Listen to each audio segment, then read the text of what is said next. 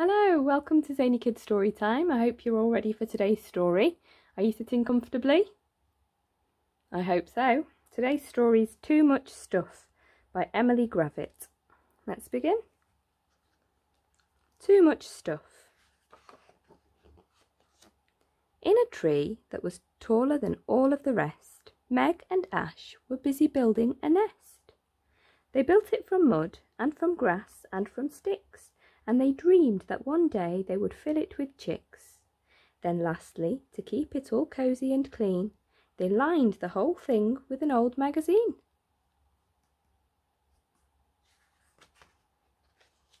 It wasn't that long before they had laid 4 perfect eggs in the nest that they'd made.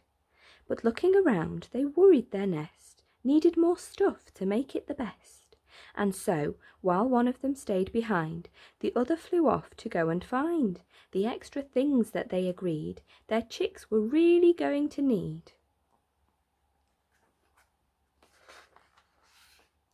At first they brought back little stuff: 2 ornamental cuckoo clocks, 4 tiny socks, and a pack of plastic pegs in shades of blue to match their eggs. But still it didn't seem enough, and so they got some bigger stuff. A Ted abandoned by a bin, the bin and everything within. Better, they said, but not quite enough. Our perfect eggs deserve more stuff.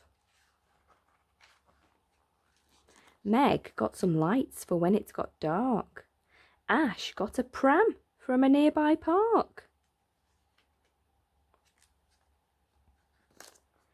They nabbed a bucket and a mop, a brush, a broom, they could not stop. They wondered if each chick would like to one day learn to ride a bike. And even though it took a while, the bikes got added to the pile.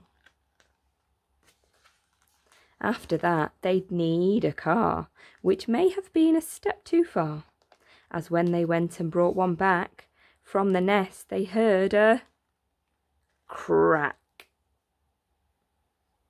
Oh dear.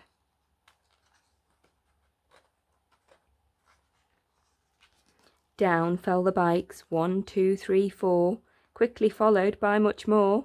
The car came crashing down on top, followed by the brush and mop. The shiny bucket and the lights came clattering down from the heights. The fancy pram that they'd brought back hit the ground with quite a smack. Falling fast, the poor lost Ted landed hard upon his head. On top of him bumped the bin, its contents now outside, not in. The clocks came falling mid-cuckoo, just as they were striking 2, and sailing down beside the clocks came the pairs of baby socks. Finally the plastic pegs came falling down upon their eggs. Where are our eggs? The magpie stopped and looked around at all the things strewn on the ground, and cried, "It didn't seem enough, but look at all this useless stuff." They lifted off the plastic pegs, but still they couldn't find their eggs, and so the whole wood set about, trying to dig their poor nest out. The lights got pegged up in a tree so all the animals could see. The bikes got taken back and left at the scene of their theft. The Ted was given, by the bugs, to someone who would give him hugs.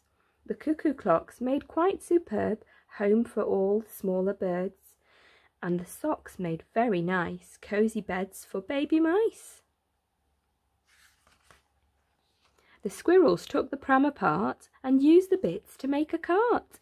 The car became a fine fox den, big enough to hold all 10, and all the rubbish from the bin was swept back up and put back in.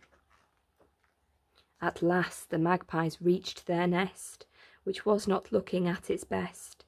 It's just a heap of shell and sticks, but under that 4 perfect chicks.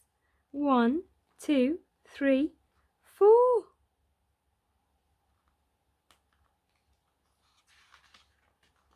And here they are, being mischievous. I hope you enjoyed that story. I'll see you all again soon. Goodbye.